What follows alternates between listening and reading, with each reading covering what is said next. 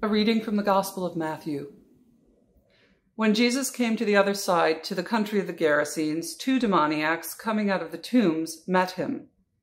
They were so fierce that no one could pass that way. Suddenly they shouted, "What have you to do with us, Son of God? Have you come here to torment us before the time?" Now a large herd of swine was feeding at some distance from them.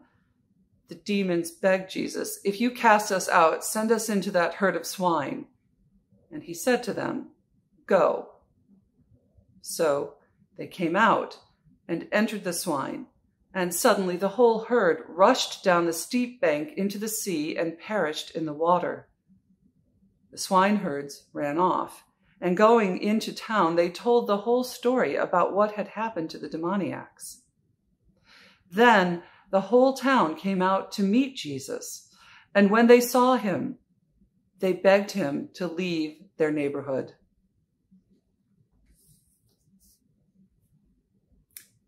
I don't know about you, but every time I read this story, I'm surprised by that last line. Here we have 2 men who have been consigned to a living death, living among the tombs, tormented by some sort of demons, some unseen forces, so much so that the town has just given up on them and consigned them to life in the tombs, where they're just out raging about and terrorizing anyone who walks by on the road. And I thought in this story, when those demoniacs, those men who had been possessed, were healed and were set free, that the whole town was coming out to meet Jesus, to thank Jesus, to throw a party of celebration for the reunification with their brothers, to toss Jesus on their shoulders and bring him into town for a great celebration. But the whole town came out to meet him, to say to Jesus, "Please leave. You're not welcome here." Now, we are not given by the text why the townspeople asked Jesus to leave. Perhaps it's because they were beholding his power over unseen forces, and that power scared them. Sometimes the devil we know, the one that's tormenting our brothers and making their lives unlivable, it's awful to behold, but at least it's something we've come to understand or live with. We've learned how to live with it. And sometimes watching healing and watching God show up can be so startling as to be frightening. In fact, all throughout Scripture, right? Every time an angel or some messenger of God shows up, what's the first words that they say to the humans? "Do not be afraid." So maybe it was simply the fear and the intimidation at seeing somebody with such power showing up on the shores and doing something they'd been unable to do for years, it seems. Might be that, or it might be something in organizing political life. There's a phrase, NIMBY, which stands for Not in My Backyard.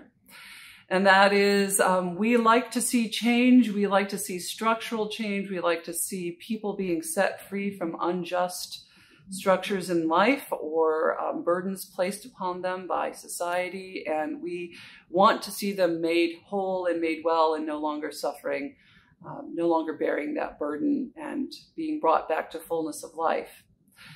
But there is this phenomenon where sometimes a church will want to open a soup kitchen, or sometimes a church will want to host a shelter for people who are in a transition of some sort in their life, whether it's the transition out of homelessness or a transition for reintegration into society after having been incarcerated, where the church wants to host something like that and to help cast off the burdens and the chains that have held our brothers and sisters in a kind of living death or living hell.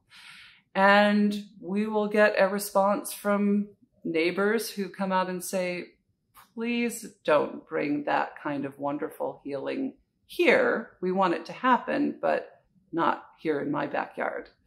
So maybe it's a form of that, because the fact of the matter is this healing of the demoniacs did not come without a cost. In this healing story, the demons say, "Please send us into the swine." And we have this sort of bizarre image of the pigs running down the shore, the cliff, right straight into the lake and drowning. Well, those pigs were not just there for decoration or in case a great healer came along. Those were there because they were somebody's livelihood or the sustenance for the villages or for the town's food source, or maybe a little bit of both. And so this healing of the demoniacs came at a cost for the townspeople. It came out at a real and definable cost to them. So I wonder, as we are moving through this particular time in our life as a church, as a society, and as strange currents of healing are breaking out amongst us, praise be, but that I wonder if when it comes to the point where those great currents of healing in our nation, especially around racial reconciliation, if those currents of healing bring real costs to the townspeople, what our response might be. And my prayer for myself today, my prayer for you, and for anybody, is that if God shows up on our shores, if Jesus shows up on our shores, displaying great power and healing and casting off chains, that our response won't be not in my backyard, but yes, in my backyard. Yes, in my front yard. Yes. Welcome and thank you, Jesus. Amen.